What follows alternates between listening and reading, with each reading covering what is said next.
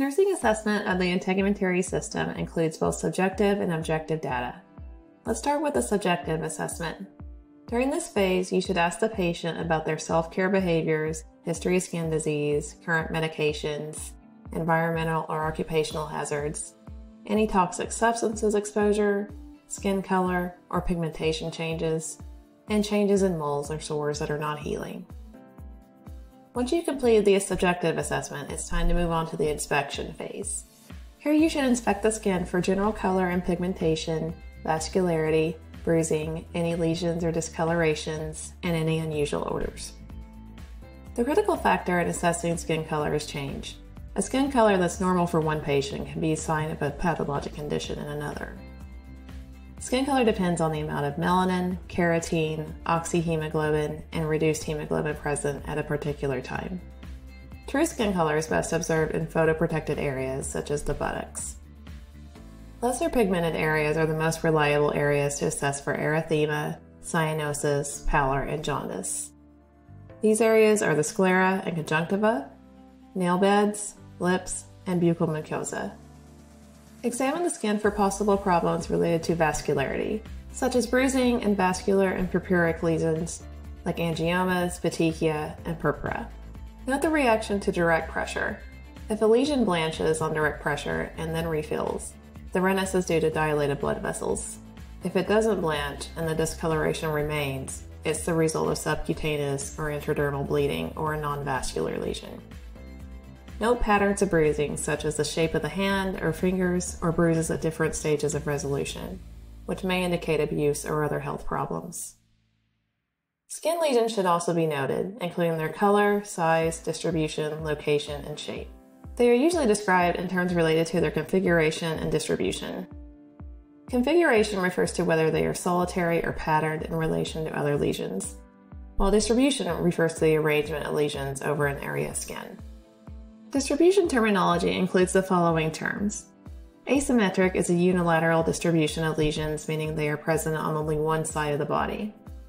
Confluent distribution refers to lesions that merge together, making it difficult to see where one lesion ends and another begins.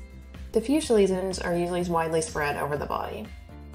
Discrete distribution refers to lesions that are separate from other lesions, such as separate individual spots of chickenpox. Generalized lesions are diffuse and spread over a large area of the body. Group lesions are a cluster of lesions that are located closely together. Localized distribution refers to limited areas of involvement that are clearly defined, such as psoriasis on the elbows and knees. Solitary distribution refers to a single lesion. Symmetric lesions are distributed bilaterally, meaning they are present on both sides of the body. Zosteriform is a band-like distribution of lesions that follows a dermatome, which is an area of skin that's supplied by a single nerve root. This is seen in conditions like herpes zoster, also known as shingles. For more information regarding types of skin lesions, watch this video on primary and secondary skin lesions. Note any unusual odors. Skin sites with lesions, such as rashes, may be colonized with yeast or bacteria, which can be associated with distinctive odors in the intertriginous area, such as the skin folds. Inspection of the hair should include an examination of all body hair, noting the distribution, texture, and quantity of hair. Changes in the normal distribution of body hair and growth may indicate an endocrine or vascular disorder. Inspect the nails as well, including the nail shape, thickness, curvature, and surface, noting any grooves, pitting, bridges, or detachment from the nail bed. Changes in nail smoothness or thickness can occur with anemia. If you're finding value in this video, then please hit the thumbs up and subscribe.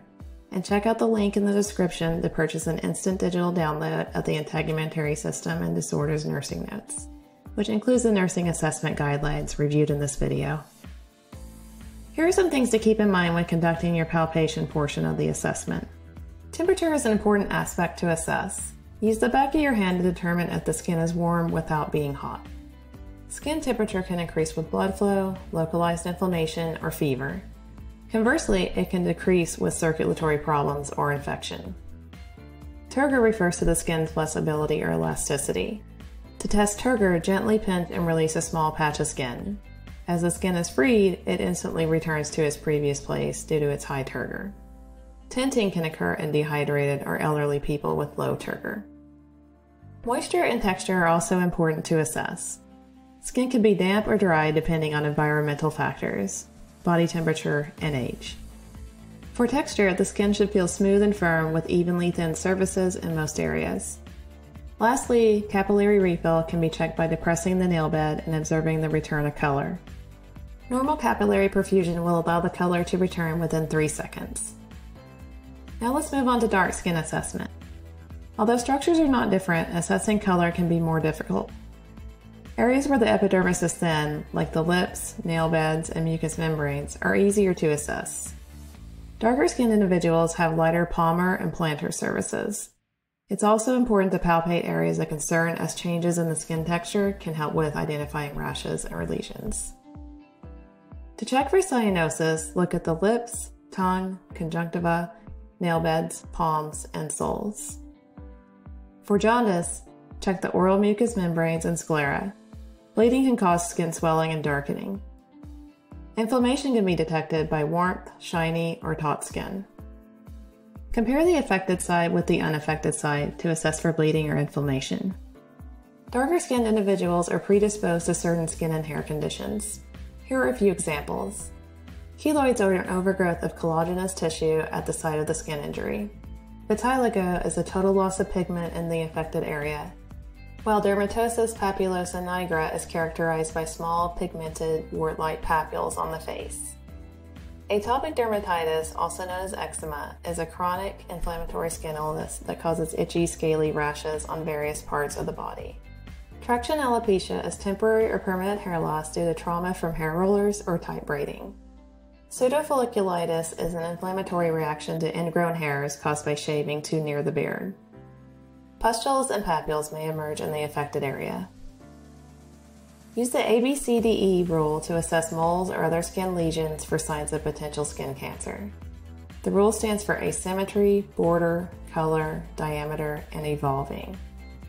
First, check for asymmetry by assessing if the lesion is symmetrical or if one half is larger than the other half. Next, evaluate the border of the lesion to see if it's irregular. Check the lesion for variations in color or the presence of multiple colors. Measure the lesion's diameter to evaluate if it's greater than 6 millimeters.